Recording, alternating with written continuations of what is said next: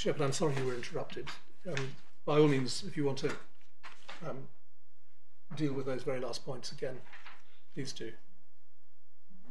My Lord, I was simply making the point that the judge's conclusion that there was an inaccurate picture presented is fully made out by the contemporaneous exchanges.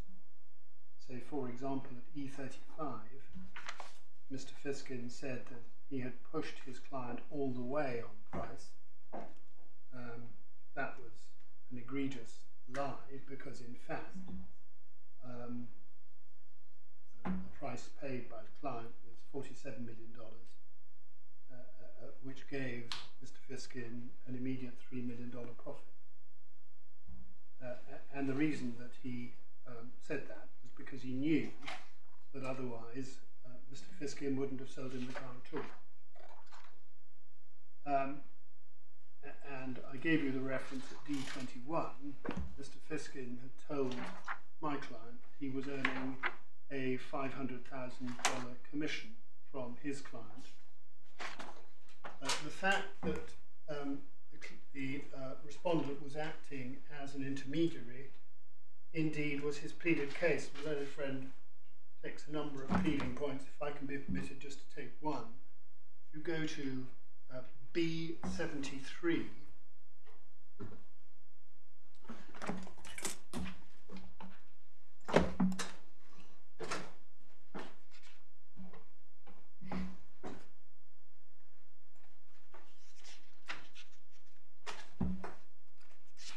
in fairness to him, my lords, this isn't learned friend's pleading.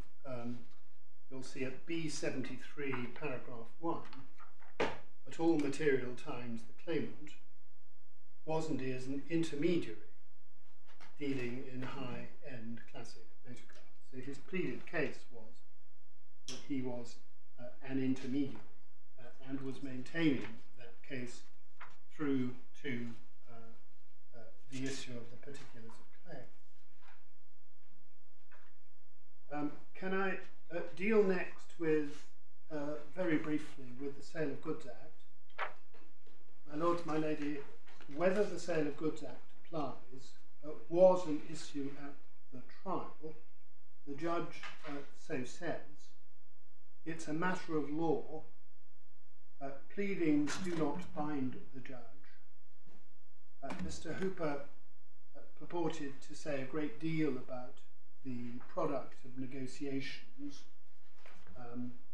It isn't admissible, ever since Brennan Simmons, to look at negotiations for the purposes of construction, as was confirmed in Chartbrook by Lord Hoffman. It's a perilous path because I can do the same. I'll just give you the references. E4, E9, E10, E13 are examples of previous drafts of the agreement in which there are references to Fisken acting as agent.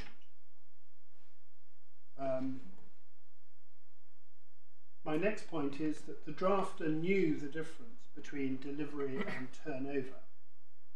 Turnover, by any stretch of the very elastic language, the English language, does not mean sent to London. The next point is that as far as the agreement was concerned, in clause 7,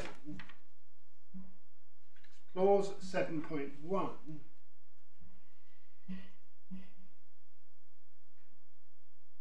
records that the seller didn't have possession of the gearbox. Clause 7.2 expressly records in its final sentence that the seller had corresponded with Canepa regarding the whereabouts of the gearbox, but Canepa has advised that they have not been able to locate it. That was the state of play at the date of the making of the contract. So Canepa's door had already been firmly knocked on, but answer came not in the positive but in the negative. So there was nothing to suggest that the position as regards Canepa would be any easier than any third party. That indeed they had already tried but failed to obtain the gearbox from Canepa. And all I say about clause 7 is that there is no warrant for drawing such a thick black line under clause 7.6 for essentially two reasons.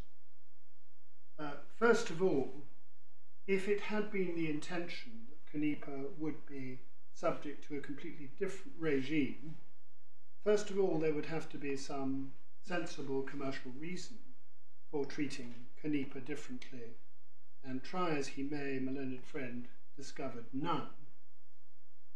Secondly, his argument about consideration is the sort of very tortured, highly complicated argument that occurs to lawyers but doesn't really occur in real life. And perhaps I can add a third, and that is that if one then looks at the regime that follows, nowhere is it suggested that Canepa should be excluded from it. Part of it includes not just locating the gearbox, but bringing proceedings for damages,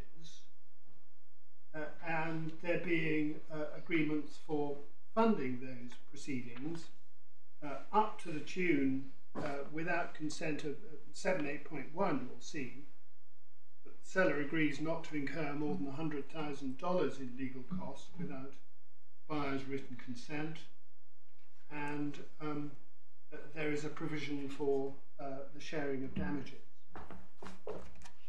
So what I submit is that there's really nothing in the point that there was a special regime for Canepa and for everybody else. Mr. Carl's address. Mr. Carl's address was what Mr. Carl was asked to provide by Mr. Benyon, a London address, and he provided it. It isn't his residence. Nobody thought that it was his residence. When Mr. Carl gave his address at trial, he gave his address in Palm Beach. The emails, none of the emails, so far as anyone can tell, went to a London address. The emails went back and forth to Washington. The fact that there is a London address does not mean that that was Mr. Carl's residence. It doesn't say it's his residence, it simply provides the address. It happened to be one of the many properties that Mr. Carl happens to own. The cost of making delivery. Here the contract is silent. It says turnover, not deliver to London. If there had been an obligation upon the seller to meet the cost of delivery, it would have so said. Very briefly, on the fee, I just make three very short points. First of all, there is nothing to suggest in clause 7 that there will be no fee. I submit, when properly read, that there will be no fee if Canepa does, after all, turn out to be the place where the gearbox is. And there's no commercial reason why my client's efforts, however extensive they may or may not be, should be excluded. There is no reason, in answer to my Lord's question, why to distinguish a recalcitrant Canepa from everybody else. And I've already made the point that Canepa had already proved not to be a possible source of, or at least that their door had already been knocked on. So far as breach and termination is concerned, if one looks at the 21st of February emails themselves, and they're conveniently set out in the judgment, the Lord one can see how the real concern of Mr. Fisken was that he appreciated that he'd undertaken to pay before inspection, and what it really boils down to is that he didn't want to take the risk of paying the $500,000 and then finding afterwards that the gearbox was not the right gearbox. He wanted only to pay $500,000 after he had ascertained the origins of the gearbox. But it goes further than that, because what he didn't want to do was to have or make arrangements for the inspection of the gearbox at Canepa, but instead he wanted to, in effect, rewrite the agreement that he had made so as to remove from it the risk that he had otherwise taken on. On the cross appeal, all I need to say about that is that the judge finds that there's no title, that the reason that 7.12 is included was concern about title to sue. Well, of course, as far as title to sue is concerned, one can't look at this simply in terms of English law. One has to consider that Mr. Carl was looking at a situation where he might have to bring proceedings who knows where and establish his right to do so in whatever circumstances and under whatever legal regime might apply. Now, the bill of sale says nothing about the gearbox. The bill of sale refers entirely to the car itself, and indeed the obligation to execute the bill of sale is one that's provided for under clause 5 of the contract, and the bill of sale itself indeed is appended to the agreement. As far as specific performance is concerned, of course, my learned friend likes to celebrate the fact that I wasn't given permission to appeal on specific performance. You'll recall that the reason that the judge felt able to grant specific performance and thereby overlook all of the conduct that had gone into persuading my client to part with his car in circumstances where he wouldn't have had he known the true circumstance, is because the judge considered that he was barred from doing so by the refusal of Judge Kayser to grant permission to amend the particulars of claim.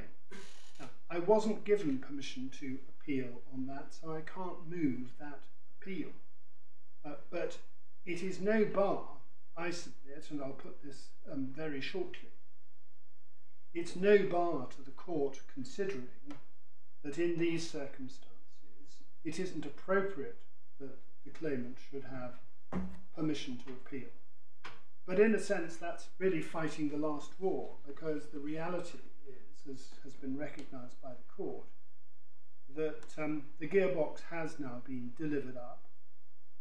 My client is very much interested in the $500,000 that he has not been paid. As far as the ex turpi causa principle is concerned, I've dealt with that in my skeleton. I do adhere to those submissions, and I'm not going to develop them further orally. As far as Section 9 of the Notice of Appeal is concerned, my Lord Justice Richards' question, my Lord, I wonder if I can answer it by, as it were, not answering it. And that is to beg the indulgence that once the court has considered its judgment and has given judgment, that the parties should have an opportunity to put in some short written submissions as to what the appropriate order should be, depending on the extent of success or failure of my appeal. Well, for my part, I'm not sure that's good enough. The way the system works is that you are required in section 9 of your appellant's notice to tell the court what you're asking it to do. Yes. And you have asked us to set aside the order for specific performance. Yes. We might have been under the impression, or I might have been under the impression, that this case was really about the $500,000, but it's quite clear that that was not Mr. Hooper's understanding. His understanding, and it looks from the pleadings as though he may have a point, is that this case was about the gearbox, and yes. It might therefore be a reasonable inference that all you were asking us to do was to set aside the order for specific performance, and had, as it were, deliberately put all your eggs in that basket. Yes. Well, my lord, let me take the eggs out of that basket, because in the brief time available, my client has made clear that it's not about the gearbox. The gearbox, he's got, as I understand him, his primary concern is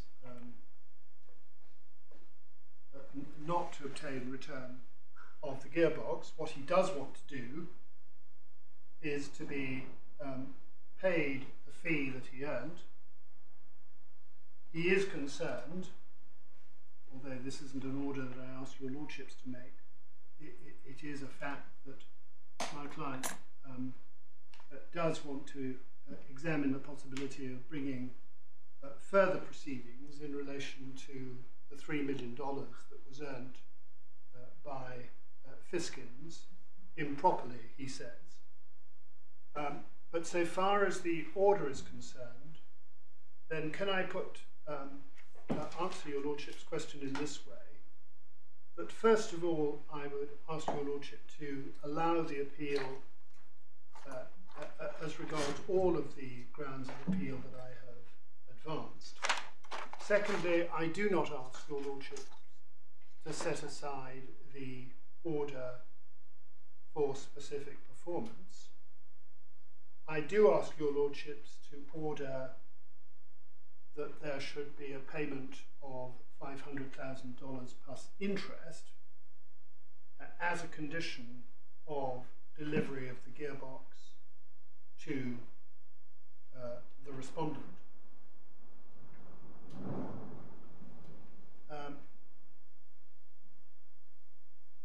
And my lord, I think that's probably as far as I need to go. Thank you. So,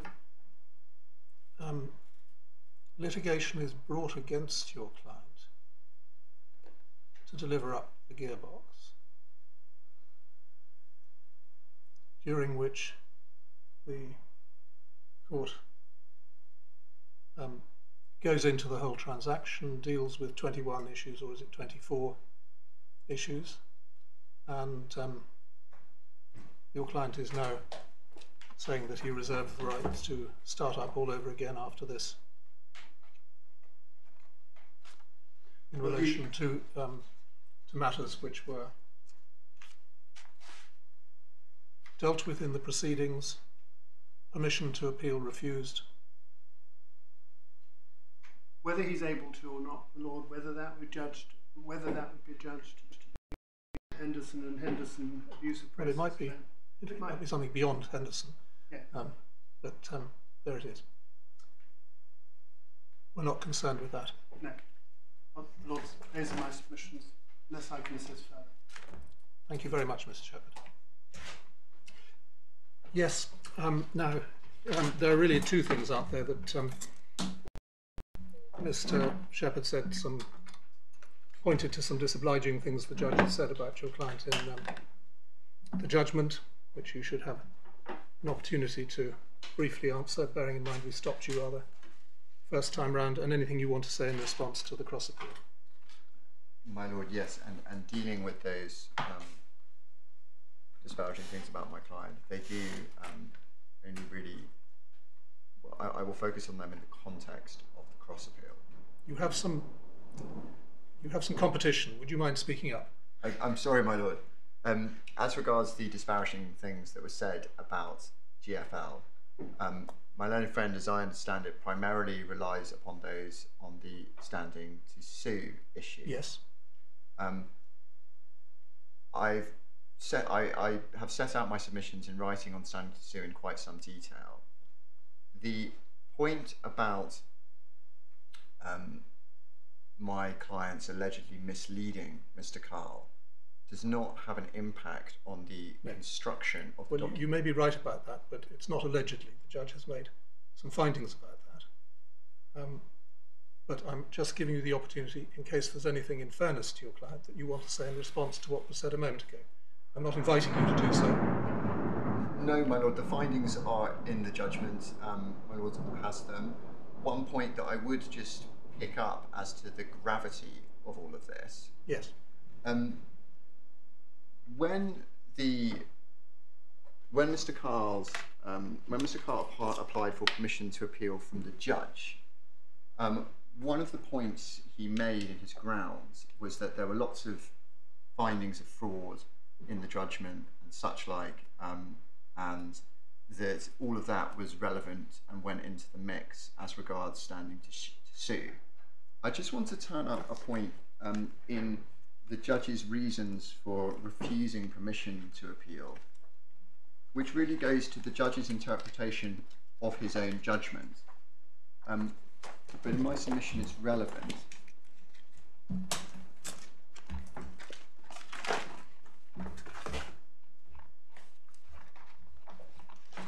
And it should be at tab Yes, B65. 3 of the core bundle, my lord.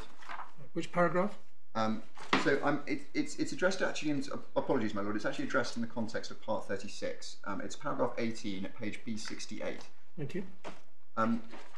Mr. Cousins had made submissions to appeal the application of part 36, and he made these sort of points to say that the behaviour of GFL was egregious, and therefore the judge shouldn't have exercised its discretion to visit the cost consequences of failing to beat a part 36 offer upon Mr. Carl.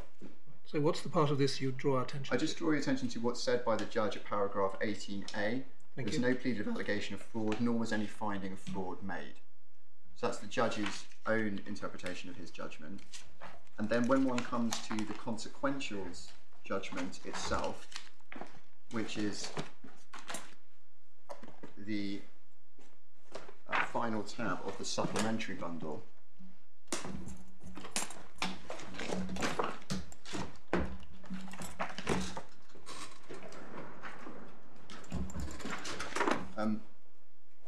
and if I could just take my notes to tab F20, page F146.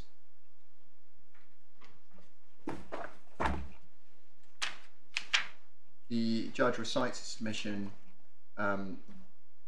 that he shouldn't exercise his discretion at paragraph 11, given the behaviour of GFL that was advanced by Mr. Cousins in the consequentials hearing.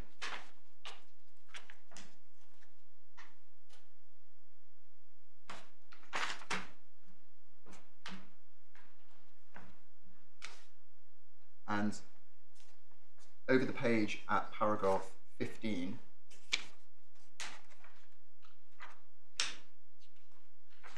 right, paragraph 15. So in effect the judge found it was a score draw. Exactly, my lord. Paragraph 15, he says, I accepted some of Mr. Carl's evidence, I didn't accept others. I accepted some of Mr. Fisken's evidence, I didn't accept others. He doesn't, there's none of these, the tone of the judgment just doesn't lend itself to this analysis whereby GFL was some sort of celebrated fraudster that was conniving against Mr. Carl. It's just not that. And then at paragraph 17, he notes that this just isn't this extreme sort of case. He refers to a case called Solomon, which was to do with circumstances where you can, when a claimant isn't, when a party that beats its offer isn't entitled to the court Part 36 consequences when it's acted fraudulently. And he says this just isn't that sort of case where people have been found to be involved in fraudulent activity. The fraudulent activity has had significant bearing on the trial, and significant bearing on the claim that they themselves are advancing. So when one looks really at how the judge interpreted this, it's just not borne out in his view, the points my own friend is making.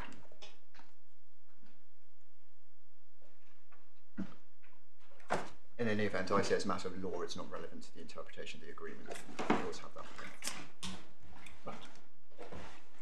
So is that it on that issue? Yes, my lord. Right, so now anything in reply on the cross appeal? Very briefly, my lords.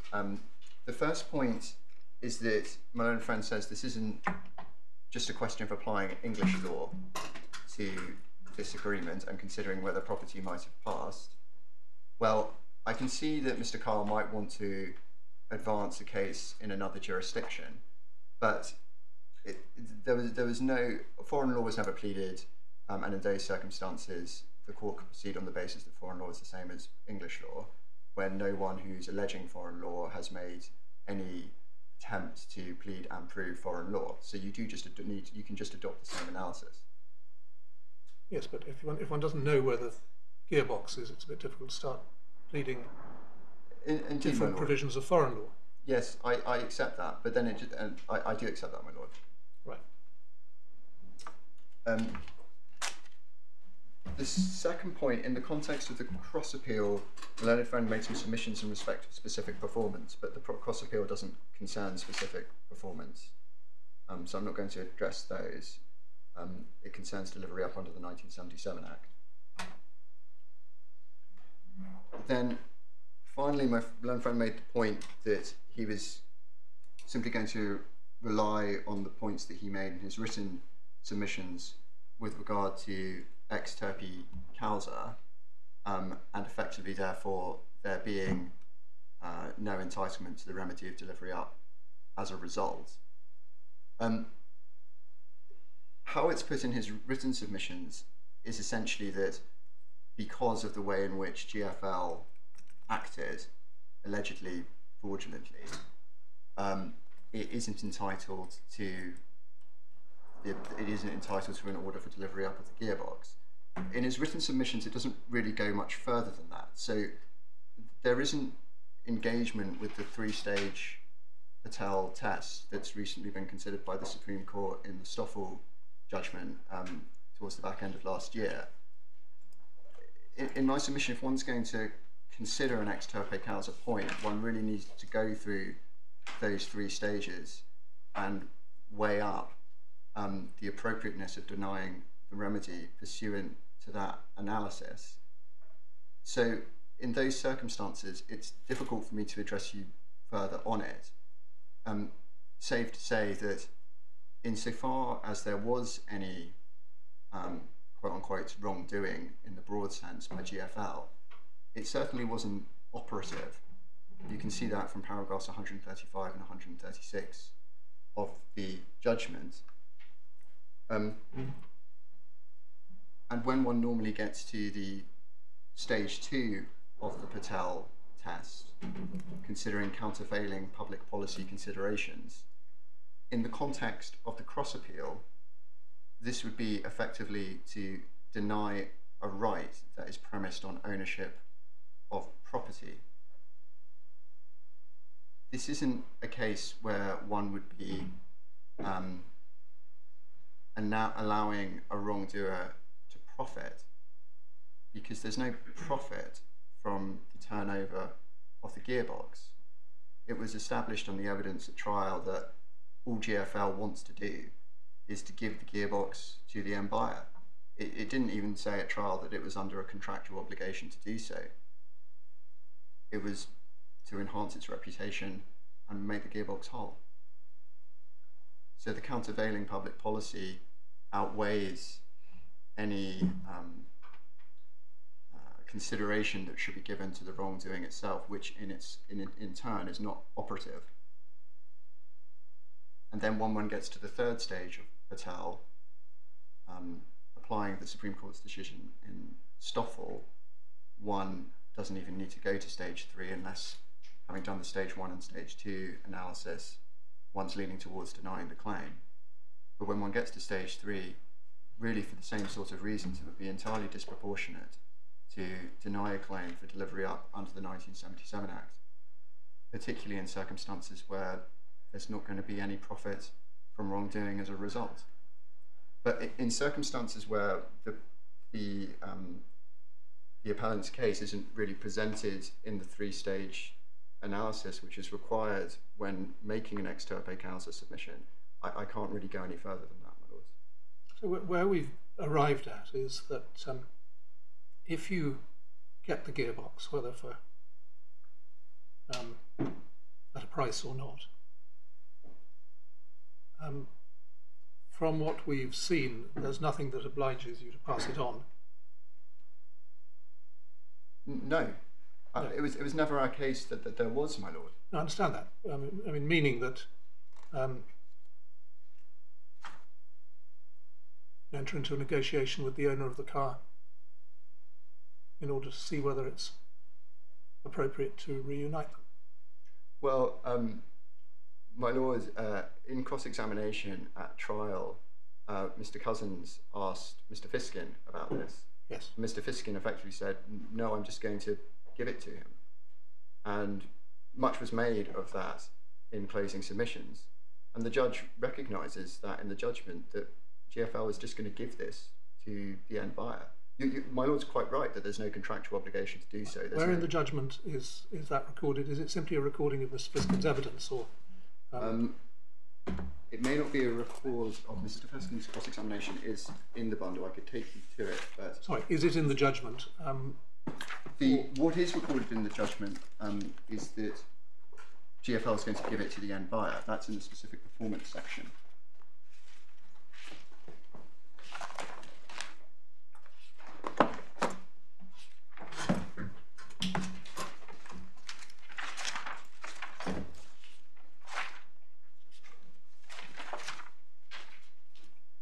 Sorry, whereabouts is that?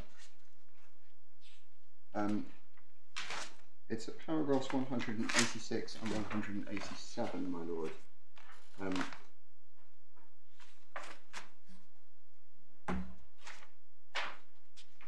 At paragraph 186, he talks about reuniting the property.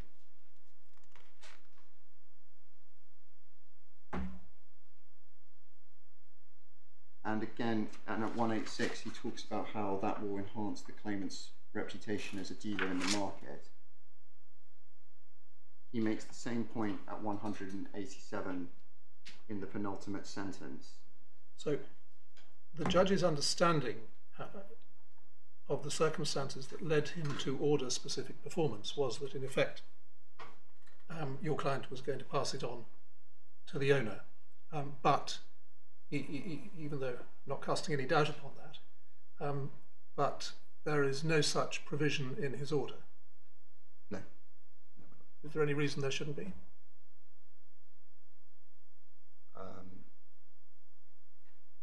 Well, the order works. The order gives. You may want to look behind you.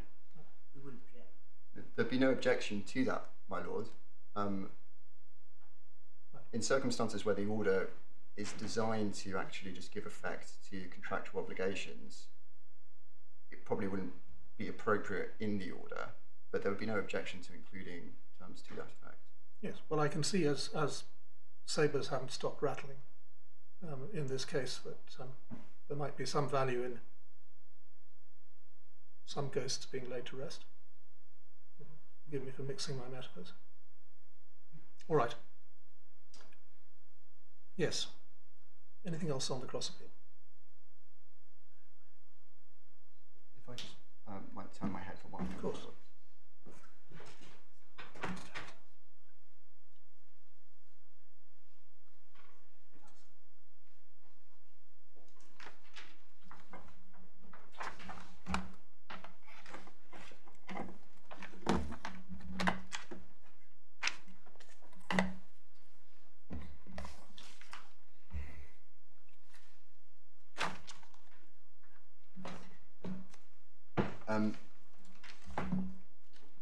This isn't directly responsive to my learned friend's submissions of the cross appeal, my lord, but more to the point that my learned friend made the first time about section 9 of the appellant's notice.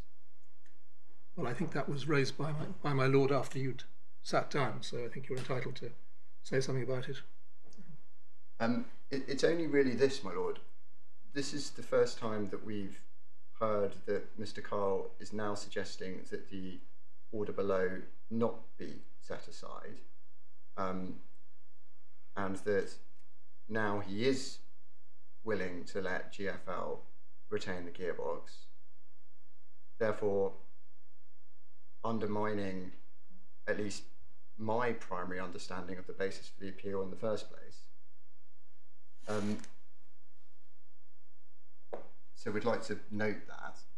And the second point in connection is that this leaves us a little bit in the dark as regards what Mr. Carl's case is on title to sue, because my learned friend said that the appeal should be allowed for all of the grounds in respect to which relief was given, which includes issue 1 on standing to sue.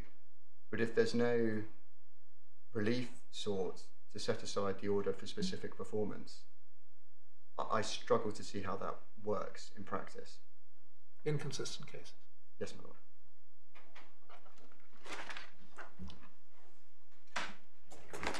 Yes. Anything else? No, my lord. Thank you very much, Mr. Clerk. All right. Well, can we thank you both and those who support you for the preparation of the appeal and for your cooperation in making sure that we've managed to complete it within the day, which seems like a fair time estimate, as so it has proved. So thank you for that. We'll, of course, consider our judgments and let you have them as soon as we can. You know the procedures, but in essence, you'll have the opportunity to make editorial corrections and to correct any factual errors. We'll then hand down the judgments at a hearing which will almost certainly not be attended, and then consequential matters should be dealt with in writing, and we'll seek to deal with those without convening a further hearing. Are there any other matters that Council wish to raise? My lord, my lady? No. Thank you all very much indeed. Right.